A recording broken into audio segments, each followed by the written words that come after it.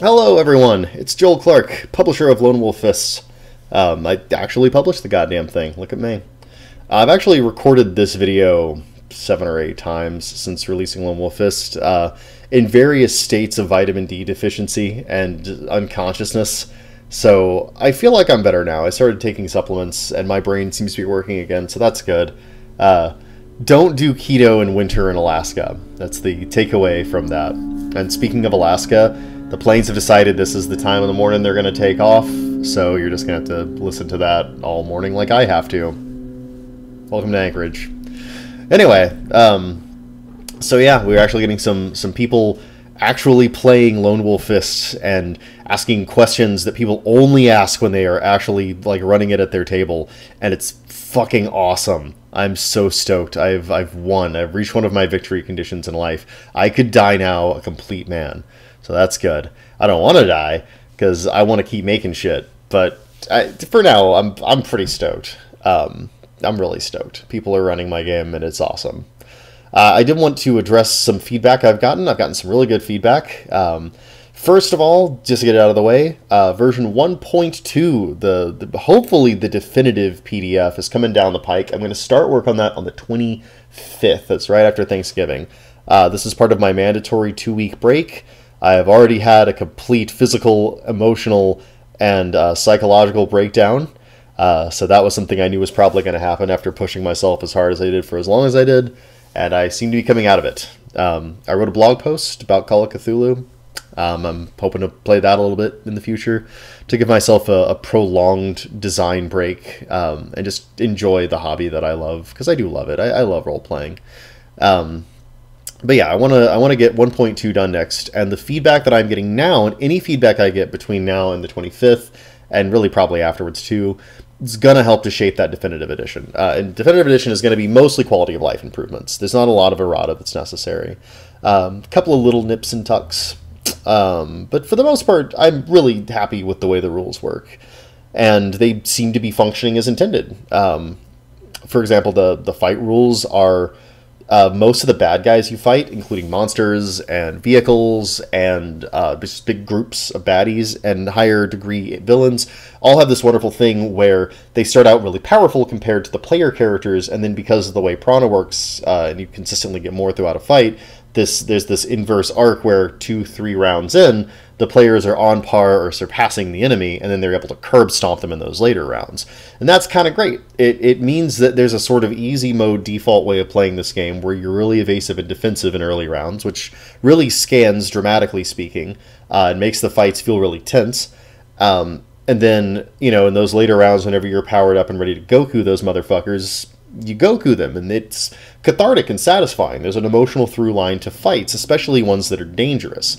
And there's a really good link between setting resources and like the narrative importance of getting over something. Like fighting a 100-man army is really dangerous, and when you do it, it changes the world. Like it's a significant setting change. So that's great. There's been a lot of feedback where people are kind of starting to encounter stuff that I've programmed into the game that's definitely not super obvious until you start playing it and thinking about it and being like, oh wait, no, this is doing something. And it's right in character gen, so I've been curious about how people are going to react to this stuff. So far, there's been a lot of like disbelief about how powerful characters start and the goodies they get and all that stuff. And I wanted to make certain I was drawing everyone's attention to something, because this also comes along with another little sleeper agent of mine that's in the character generation rules, which is money. There's money in most equipment packages. Almost every equipment package gets money, so that's cool.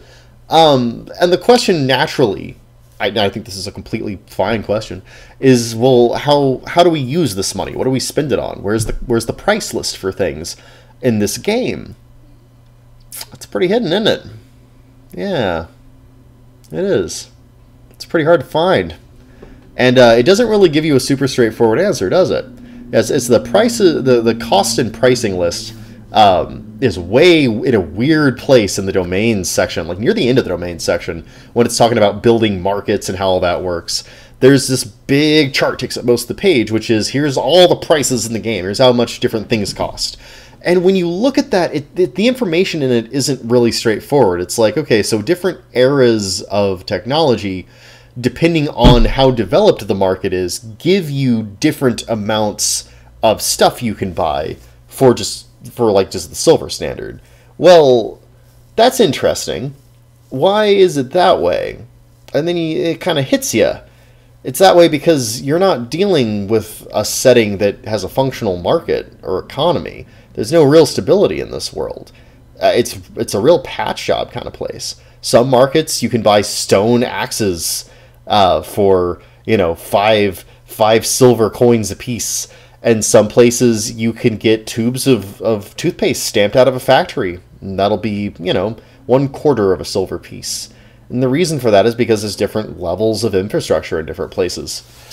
Why are there different levels of infrastructure in places? Well, if you go through the domain rules and look at them, you realize it's because different warlords have different abilities to defend their territories and different amounts of money that they get for exploiting the things that are in those territories, you know, food or gold or whatever. And that trade is a great way to increase their wealth and give them the ability to get new things they didn't have access to before. There's also an interesting little swerve in that system where most of the really dangerous and powerful items, the ones that are really hard to come by, don't have a set price. They're bid items. They're assumed to be bid on at black markets and secret auctions between power holders in these exchanges of power and wealth. So there's a lot going on about the setting right there in that chart. And that's by design. Oh, excuse me. It's meant to draw you into the way the game functions and the way the game's world functions, which has a lot of consequentiality because there's a lot of thought put into it. So yeah. It's also meant to dissuade people who think about Lone Wolf Fist as a build system. That's one of two things in the character generation rules that is really supposed to make you leery about approaching this as a game where you have all these options in front of you and you just pick your favorite ones to put together for your build.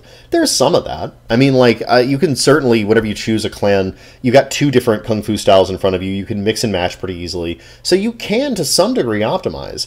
But the guys who are the best at that, the Ronin, suck. They really suck. They have the shittiest equipment package. Their big background thing is that there's something in their past that puts a big target on them. And, like, they're really only able to start with a small amount of selection. They technically have everything in that lower tier, but when you're actually doing the build there, you'll find there's not a lot of synergy between vastly disparate styles. It's sort of hard to scum the system. It doesn't really reward you for that. That's all by design. That's how I wanted it. It's a theme-first game. The themes are things like I can control fire, or I'm the world's greatest swordsman. Those are thematically cohesive, and I think people don't expect that of me. I think they think of me as a mechanics guy, and I really am. I'm a rules guy. But, like, I have the rules in the role-playing game because I want to make something that is interesting, that ultimately will have cool stories told about it. And a guy who found a few techniques that happen to have a unique and unexpected synergy can be a very cool story, right? That can be a cool thing that happens, that interesting stories can be told about. As a matter of fact, that's almost got to the point of being a trope in a lot of modern anime, where, like, there's the guy who kind of looks at it in that sort of build way. And I don't want to box that out of the game entirely. But I do want to make it clear that that's not the default state of play. The default state of play is to think about it in a very approachable way. I want to be a firebender is a completely approachable way to play this. Just like I want to be Kenshiro from Fist of the North Star is an approachable way to play this.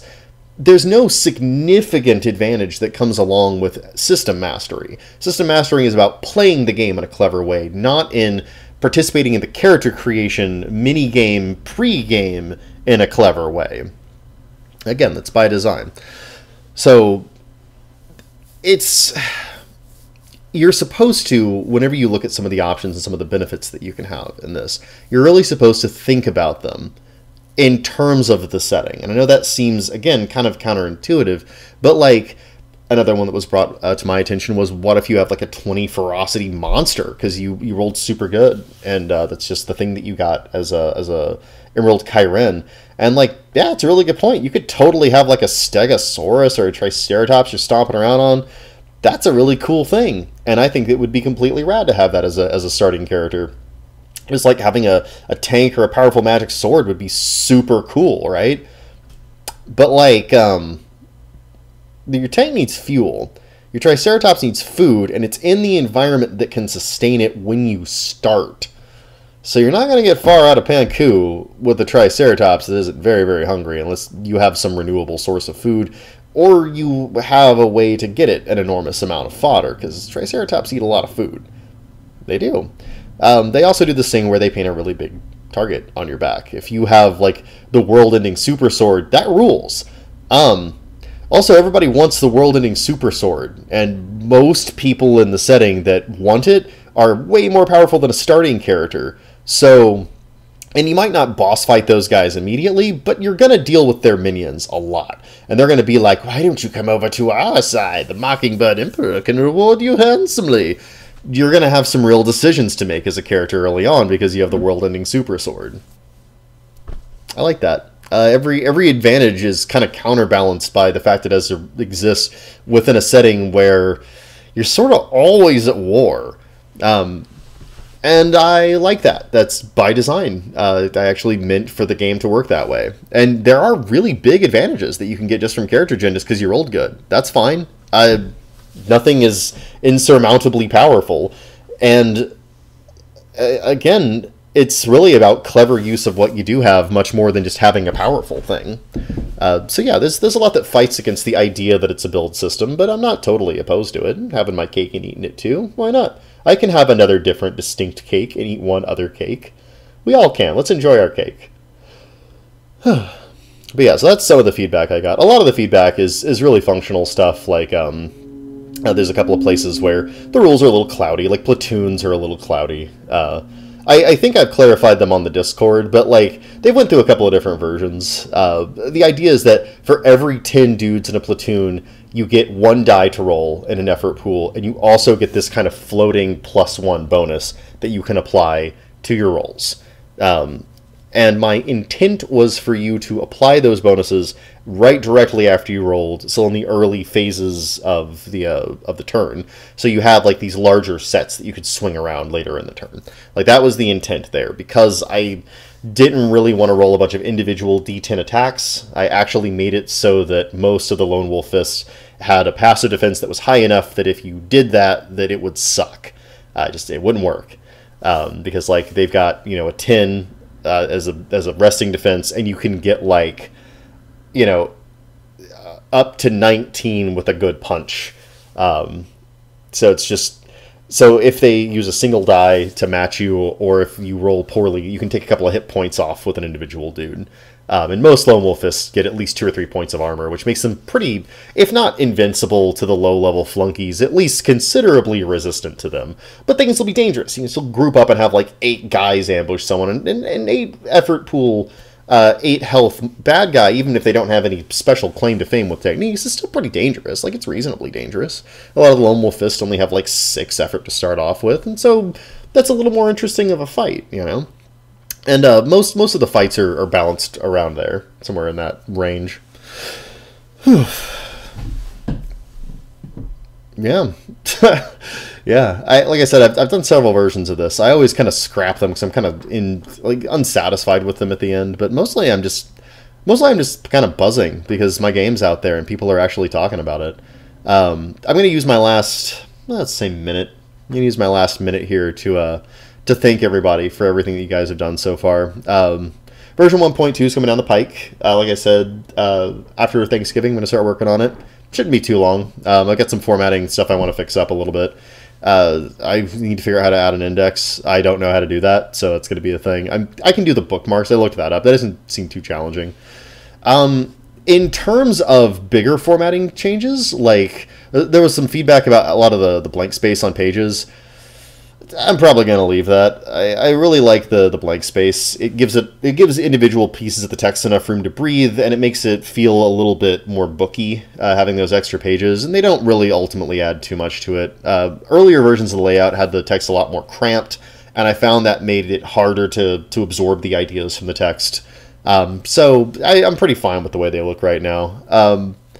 There are some vague parts in the rules, I will admit to those. Some of them are unintentional, and of the unintentional, there's two variety. There are the ones where I'm like, ooh, I should probably clarify that. Then there's also the ones where it's kind of a happy accident, because the other things, the ones that aren't non-intentional, the ones that are intentional, the intentional vaguenesses, are there because I want people to make this game their own, and there's a lot of valid ways to interpret some of those things.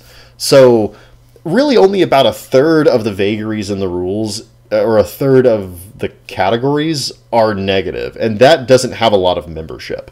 So there might be a little bit of tweaks here and there throughout the text, but really for the most part, I went over this several times with a fine-tooth comb during the tech edit, and again during layout, and I was like, let me see if I can't make this a little more clear. The most challenging chapter by a wide click is the domains chapter. And the second most challenging one is actually the combat. The combat and the skills is pretty dense. But if you can get over the combat, you can definitely understand the domains. Now, whether or not you want to use the little game creation subsystem that it has, whether that interests you is going to be up to personal taste. But there's a lot in domains that makes the game tick, and I would really recommend looking through at least the market part of that chapter and the general structure of how a post-apocalyptic society functions, because it tells you a lot about the setting and about the kind of assumptions underlying how all the different clans work. It's really informative stuff.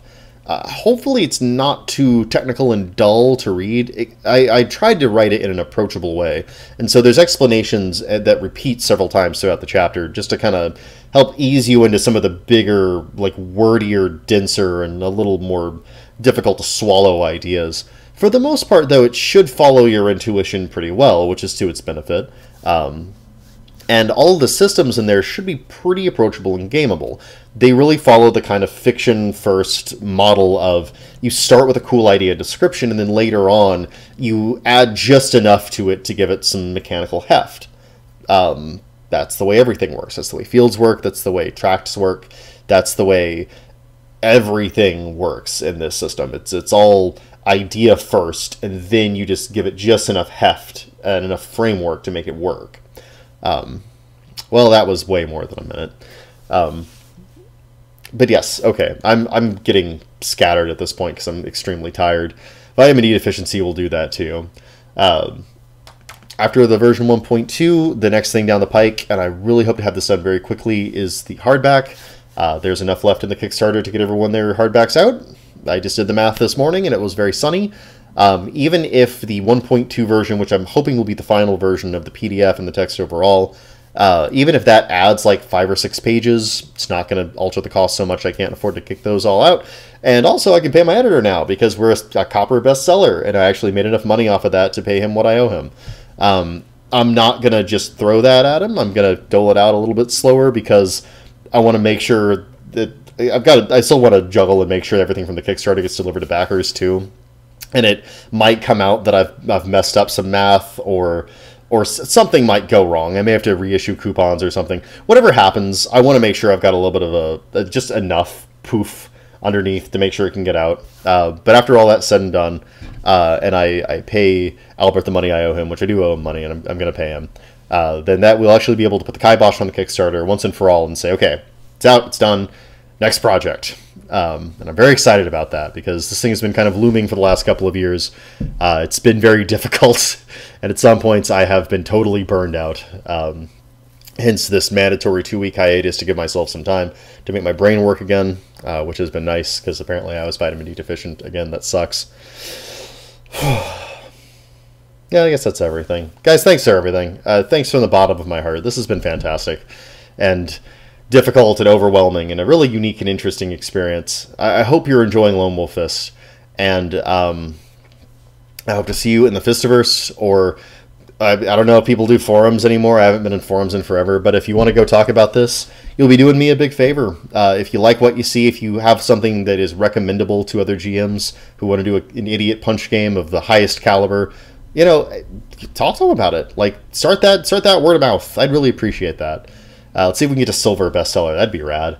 In any event, this is Joel Clark signing off. Thanks again. Goodbye.